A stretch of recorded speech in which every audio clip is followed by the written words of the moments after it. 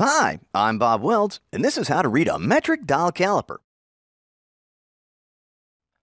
There are a lot of different types of calipers out there, but today we're going to be looking at a metric dial caliper that can read to the nearest 1/100th of a millimeter. We look on the caliper itself to see what each mark on the dial represents. See, this one says that each mark on the dial represents 1/100th of a millimeter. That is 0.01 millimeters. The dial calipers have two scales, a main scale and a dial scale.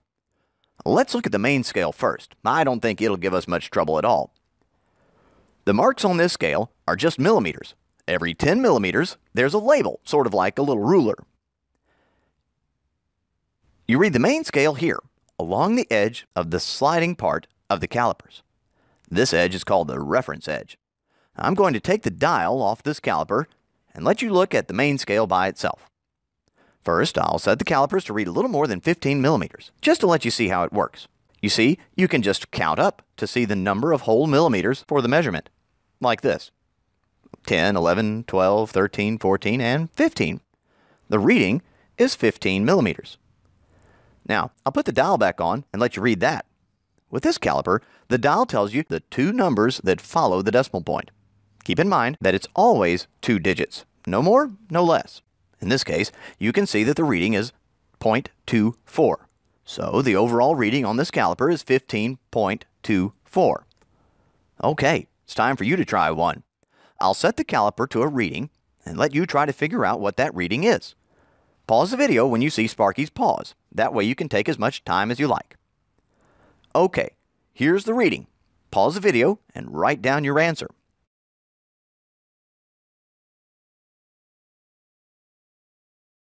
Did you say 12.34 millimeters?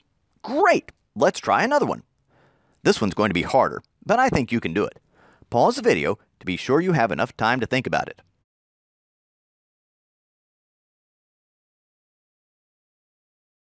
All right, the answer is 10.07 millimeters. And this one reminds me that there's one last thing we need to cover. Did you notice how hard it was to see the 10 millimeter mark? Sometimes you may see just part of a mark showing. How do you know whether or not a mark is showing enough to be counted? Now here's the answer. To know whether or not a mark on the main scale is showing, look at the dial. If a mark is only partially showing and the dial is on a small number, then you count the mark. It's a new mark. If a dial shows a large number, like 0.96, 97, 98, or 99, then you don't count the partial mark. That mark doesn't count until the dial passes the 0 mark. Then you count it. Here's another example to show you what I mean. Pause the video and have a look. The answer is 22.98 millimeters. See how the 23 millimeter mark is partially showing? But you don't count it because the dial has not passed 0 yet. Okay, this is the last one. If you get it, you're ready to use this beloved instrument. Pause the video and see how you do. The answer is 20.01 millimeters. Now, some people make a mistake of saying 20.1 millimeters, but that's not right. Be sure you remember that you're always reading 2 decimal places from the dial, and that might help keep you from making that mistake.